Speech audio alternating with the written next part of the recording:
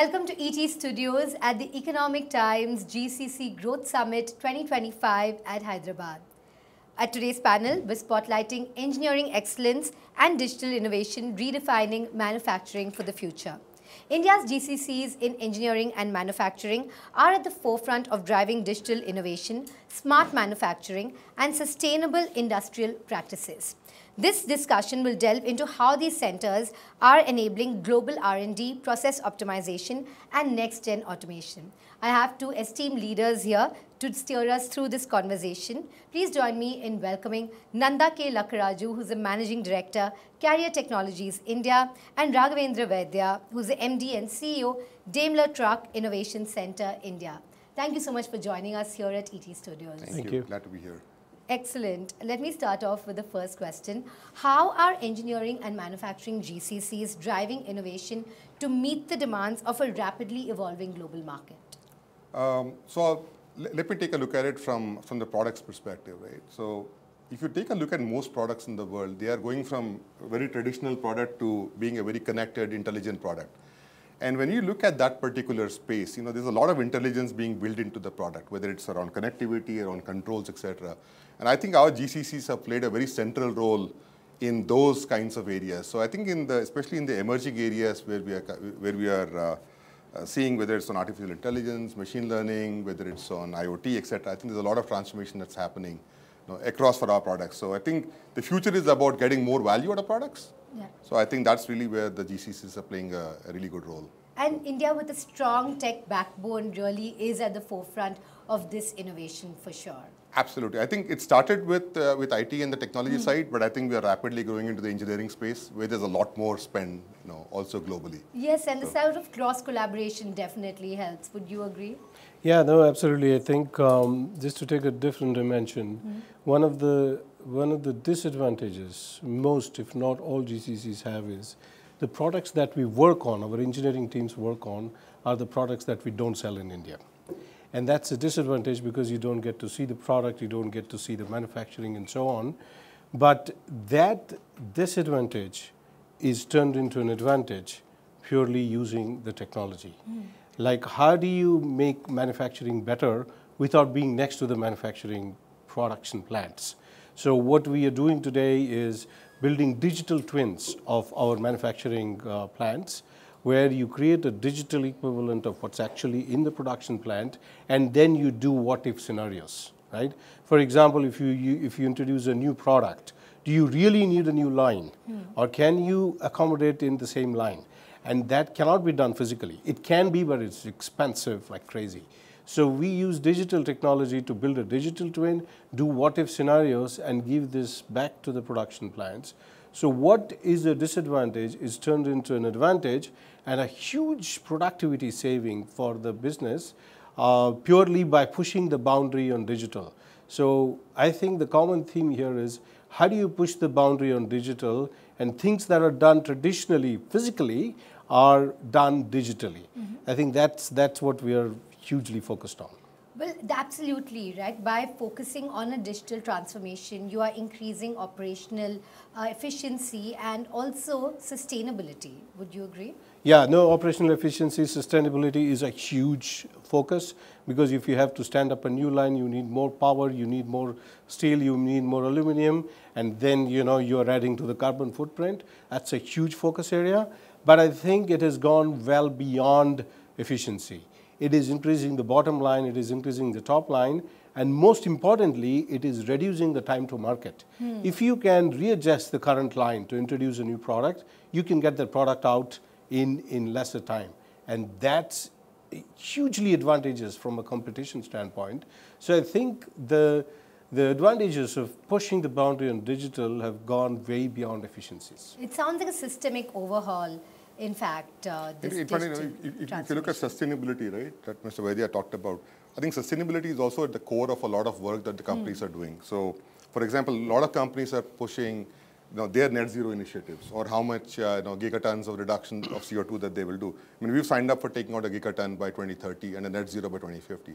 There's a lot of work that kind of happens. So it's not just pulling a number, but I think there are science-based targets. There's scope 1, 2, 3 emissions, what happens in factories, what happens in products. And some of these products actually last for a long time. Like, our products can be 12 or 15 years, automobiles can be multiple years on the road. So how do you really drive this ecosystem? Information becomes key. Choices in manufacturing become key. What can you do in the manufacturing to make your manufacturing a more green manufacturing and more sustainable? So a lot of work happening on these initiatives. So. And especially with GCCs, how do you ensure collaboration between the local and global force to accelerate product cycles? I'll go back to what Mr. Vaidya said. I think this is important, right? So a lot of the work that's happening in GCCs is inherently global in nature. And for those companies, let's say, which have got products or factories within India, there are centers that are doing India for India. And then the GCCs are really global. So GCCs have got lots of talent, but they're very focused on some of the emerging areas and the newer products, which may or may not be always available locally. What they don't typically have in GCC is marketing, sales, product management, service. These areas are not there in GCCs. In the local side, you have all of these areas. What you may not have is really access to global technology or access to what's happening with the bird's eye view of the world. That's where I think the true collaboration comes. So for example, we have a center in Gurgaon, which is focused more on India. We have a center here in Hyderabad, which is focused globally. So the more we bring them together, I think there is a lot of synergy between the sites. I think we can learn from each other. So as he said, we don't have to necessarily send everybody. I think digital tools have done a tremendous job of bringing that knowledge to our teams. But sometimes there is no substitute for actually seeing a product in action, touching it, feeling it. And I think that's where there's a lot of, and a lot of our teams who have worked in or working in GCCs in India have an inherent inner desire to do something for our local products. So I think there is an opportunity, and I think there's more to be done, frankly. Well, absolutely. Despite the number of GCCs here, I think there is still so much the market can be served by in so many different ways. Yeah. No, I think it's one of the biggest challenges. Like, how do you get the global and local teams to work as one team? Because at the end of the day, we're all working towards the single goal, which is to make the company more profitable, get the products online, and make the customers successful. So if there is this local and global mix, I would say that's in a very lucky space, right? But there are areas like ours, like the trucks that our teams design, they're not here. And trucks are very different in India compared to in Europe and US. But what we try to do is, we try to not make this distinction that there is a headquarters and there is an offshore location. We try to make, this another location of Daimler truck, right? And we try to have global teams come here and mingle with them. We also do some things like, we get the trucks over to India. And we built what we call as a tear-down facility. So we run campaigns where the global experts come here, and our engineers and global experts completely tear down the truck, including the engine, thousands of parts, and they put it back together. And that experience is invaluable. So we are trying to discover every day how to bridge this gap. The gap will remain, but it is getting smaller and smaller and smaller. And the more smaller it gets, the more value you can add to the business if you understand the market, the strategy, the customer, and the products better. Because tech talent, nobody even questions that for India anymore. And do you have tech talent? Oh, of course we do have tech talent. We have people with huge trade craft and depth, but then we bring them in and then give them the market, product, customer, data and knowledge, and that's where the magic happens. This tear-down project sounds very fascinating indeed. Now, that's something I'd like to see on Instagram, for instance, Yeah, I mean, we actually built this tear-down facility in a university along with that. And we also include their final year students and their master degree students because they only see the engine drawings. And Mercedes-Benz engines that we use in our trucks, these are the most complex engines. So we get the experts who have built those engines, they come here, they completely take it apart, including the cylinders and the seals and all that, and they put it back. And what they learn in that 12, 15 weeks of campaign is just invaluable. So we continuously try to innovate on how to bridge the gap, right? And I think in the last 15 years, what we've done in some of the engineering GCCs is truly phenomenal. And one proof point of that I would like to say is I've been in this for more than 20 years now. Every time somebody says this cannot be done in India, there is somebody 5 years later who is proving that wrong. right? And this is how we push the boundary. I And think this the is how learning, GCCs the add learning value. agility of the teams here, I think there is something to speak for that. I think I agree with that. It's not about, it's not just enough to do a tear down and create an idea. How do you take that idea and fructify it into a real solution? Take it through the manufacturing process, take it through the design process, take it to the market process. That's where that domain knowledge plays a lot of role. And that's where the resilience matters. So, and I think that's where the innovation is coming. So, look, we have some things that are working very well, and we got some things that are a challenge, but we will figure out a way to get this thing done. The leaders such as yourself who have so much passion and expertise, I'm sure it trickles down from the two of you, for instance. Well, but I would also like to say, yes, leadership is good, but I have to give it to our engineers. They never back down from a challenge, right? And if you tell them, oh, you don't understand, they will find a way. And I think the hunger that our engineers have to do more and the resilience they have to bridge the gap, I think this is the biggest USP for us to become the world's capital of how to do engineering. You know, if you tell something, hey, look, this is not possible, our engineer says, no, I don't agree that it's not possible. It just merely means it's not been done before.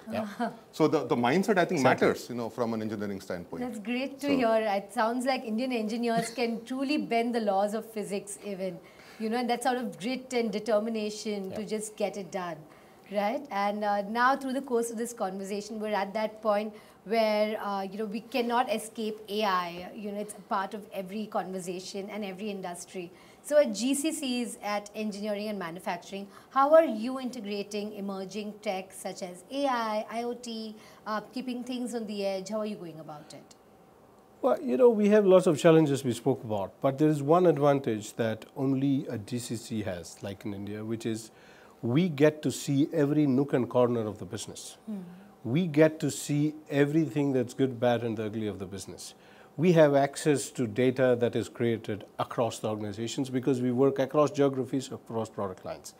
And this is exactly the recipe we need for making AI work, because AI is about taking data, looking at the past trends, and predicting the future. So I think we are using that USP of knowing all of this. What do you do with that? And the access to data. And then, of course, we have the best data scientists in the world, right? So I think, sorry, so this advantage only a GCC in India has, and I think we're making huge deal out of it, absolutely. But we're also creating a lot of value for the business. And we created a data and AI team which is globally responsible for driving AI for Daimler Truck. And there was very little argument where we should do it, because only in India we have the engineers, the practitioners, and the computer science graduates who can bring all that together and make it happen. Putting your vantage point to good use, indeed, it sounds like. Yeah, and I think, look, this space is emerging, and I think there's a lot more use cases that are yet to come. But see, take a look at the world. The products are changing quite rapidly. But you could have millions of air conditioners out there. You could have hundreds of thousands of chillers running. But what about all the service technicians? Do you have enough people out there to service our products? A lot of times, you know, so what can we do from a technology standpoint to make design for service easier for them? How do you use platform? In fact, we are trying to take a page out of the automotive playbook and get into more platforming. But how do you make life easier for people who touch our product, service our product? And I think that tail is a very long tail. You know, the product is in the factory for a day, but it could be there for 15 years in the field.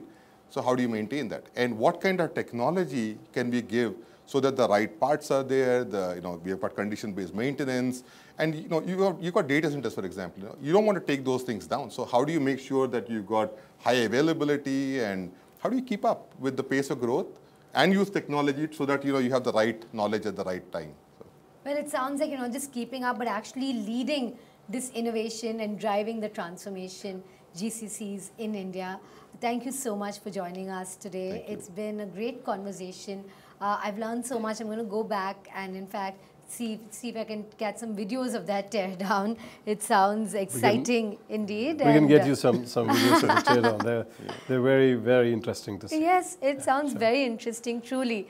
And thank you so much for joining us here at ET Studios. And thank you for watching. And for more such insightful sessions, please watch our other discussions at ET Studios at the Economic Times GCC Growth Summit 2025 at Hyderabad.